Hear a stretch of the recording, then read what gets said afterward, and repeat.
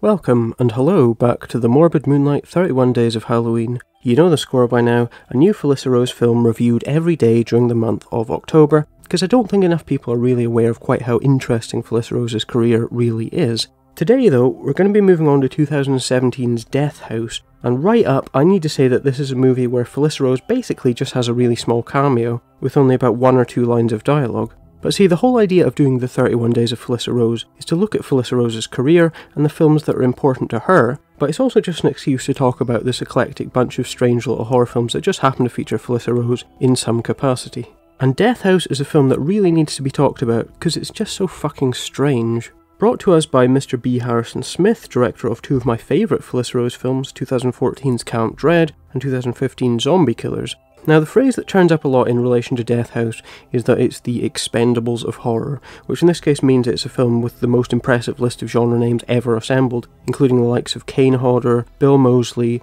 Tony Todd, Dee Wallace, Barbara Crampton, Sid Haig, Michael Berryman, and lots more. It's a horror fan's dream cast basically, and the central idea is that of an ultra high-tech security facility housing the world's most dangerous psychopaths, and this pair of young agents who get stuck inside when there's a power failure and all the psychos get let loose. The suggestion is that because we've got all these awesome horror stars along, that there's going to be a familiar villainous face around every corner. The thing is though, Death House is many things, but what it isn't is the film that anybody expected it to be. It's not the Expendables of horror by any means, but what it actually is something that's a lot closer to maybe Grant Morrison's Batman Arkham Asylum, where it's less about a whole bunch of cool killers and crazy gore, and more about something that's a lot more kind of philosophical and ambitious, where things aren't maybe as straightforward as they seem, and a lot of what we see is more kind of metaphorical than it's meant to be literal. The Death House, like Arkham Asylum, is much more of this kind of metaphysical thing than literally just a big prison full of dangerous psychopaths, and it's a film that's much more interested in fairly highbrow conversations about the nature of good and evil than it is a simple Freddy vs. Jason style horror actor mashup.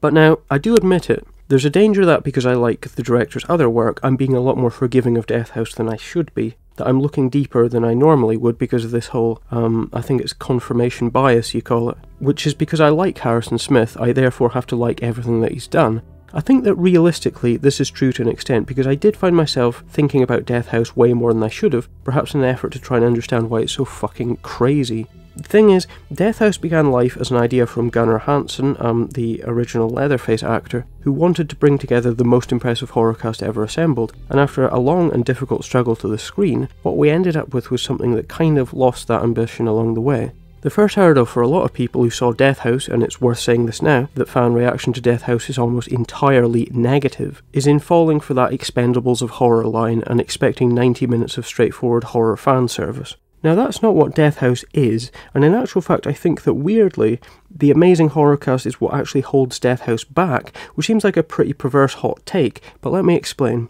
Death House is a film that ultimately tries to have more substance than this simple kind of wham bam thank you ma'am, but the thing is that the best way to advertise a film like that isn't to promote it as a horror fan's wet dream just because it ends up underselling what it's actually going for, and despite received wisdom, there comes a point when getting 25 great actors for small cameos just to use their names to sell your film is worth less than getting 5 really great actors and actually giving them decent parts and using the fact that they're great actors and not just celebrities that turn up and do their bit.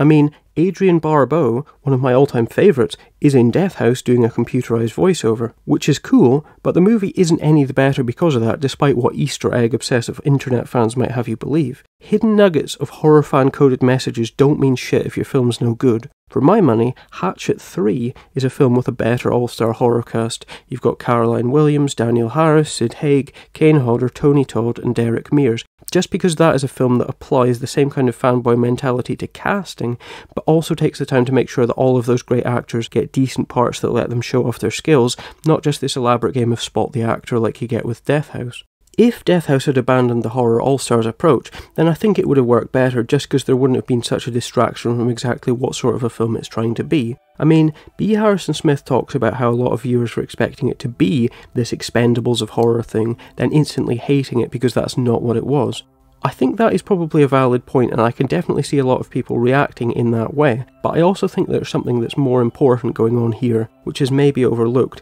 which is the fact that whilst Death House obviously is not the film that most people thought it was going to be, it's actually not entirely sure what movie it does want to be. I listened to both Harrison Smith's DVD commentary and the episode of his cinema podcast devoted to Death House, and in both of them, he seems a little unsure whether this film is meant to be this kind of deeply metaphysical examination of the nature of evil that unfolds in this kind of weird dream logic type of way, or whether it's just meant to be a fun, knowingly silly roller coaster ride of a film. And I think that comes down to the fact that unlike his previous two films, Camp Dread and Zombie Killers, Death House isn't through and through a B. Harrison Smith film, but instead a film that he's been brought to as a hired gun. He's definitely tried to make it his own, but unfortunately, he's still basically a director for hire instead of a true indie auteuring his own stuff. And whilst it's hard to imagine any horror fan turning down the chance to work with such an amazing cast on such a cool sounding project, it's easy to see how this could have been just a cynically made piece of exploitation. The problem is that no matter what Death House is trying to be, whether it's something intellectual or something goofy, a cool gorefest or a tense sci-fi thriller, horror mashup or a metaphysical journey through the 9 circles of hell,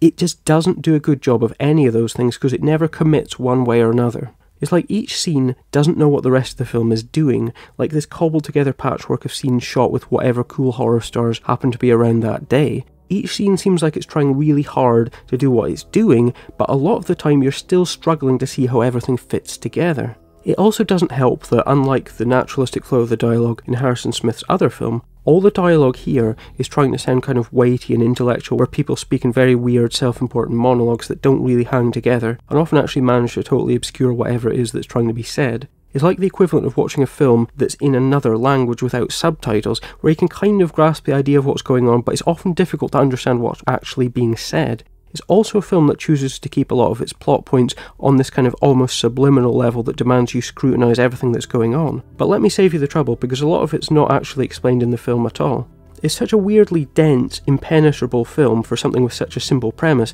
that I can see why horror casuals were turned off. I'm definitely not saying you need to be this smart to understand this movie, but you do have to wonder why they chose to go the route that they did. As an exercise in storytelling, it fails completely, because there are lengthy expository scenes that convey absolutely nothing, even though they're trying to do so, just in a way that tries to maintain some kind of mystery. But generally, the feeling that you come away with isn't so much that knee-jerk thing of it's terrible because it's not what I expected. I mean, I think in a lot of ways it's a well-shot, well-made, very ambitious film with some really intriguing ideas in it. It's absolutely not boring, and it's definitely trying to be more than the cheapest and easiest way of doing what it sets out to do. The problem is that it's a film that's been rendered almost entirely incomprehensible through a combination of clunky, overly portentous dialogue and this kind of general feeling like there isn't enough room to flesh out a lot of these ideas. For example, the most disturbing scene in the whole film, involving elaborate special effects makeup, is an idea that should be pure classic horror, and it definitely does have a certain power to it.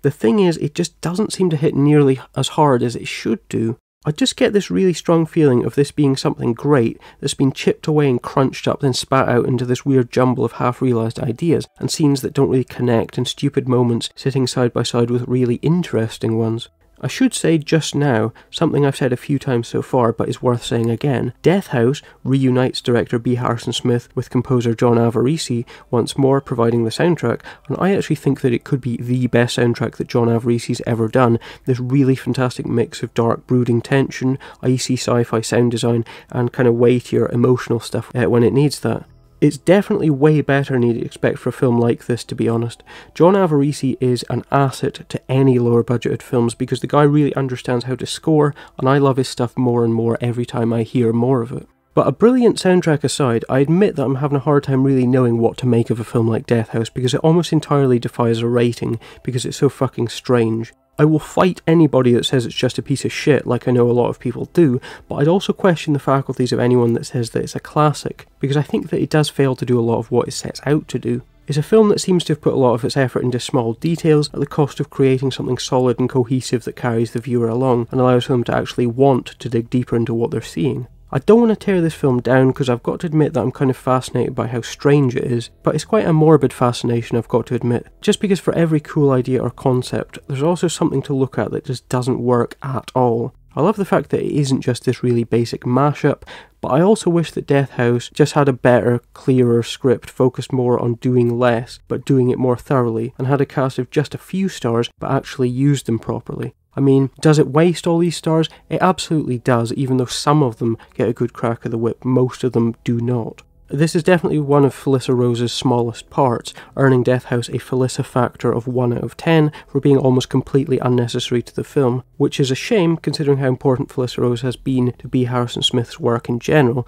and she's also served as a producer on just about all of his films to date, which suggests that they get on well together creatively. As for a rating for Death House, well, that's definitely a difficult one. Like I said, I do not hate it, and I certainly don't love it. I'm very intrigued by it because it's such an oddity, it's such a strange concatenation of people and concepts that it's strange to see how this is the finished product when all the ingredients seem so good. As fascinating as it is a piece of art, I think that the story of the film itself is more interesting than actually sitting down to watch the film, which just isn't that much fun, with a lot of the knowingly goofy moments coming across as just plain stupid, but not in an entertaining way, and the high concept stuff kind of fails to explain itself well enough to justify going quite that deep with this. There's a kind of hokiness to some of the deadly earnest stuff in Death House that's kind of fun, just how deadly serious and pompous a lot of it is, but because it's actually trying to do some interesting stuff, it doesn't really register on the so bad it's good level. I think at the end of the day, all you can really say is that it's a very unique and very flawed film that's worth a watch,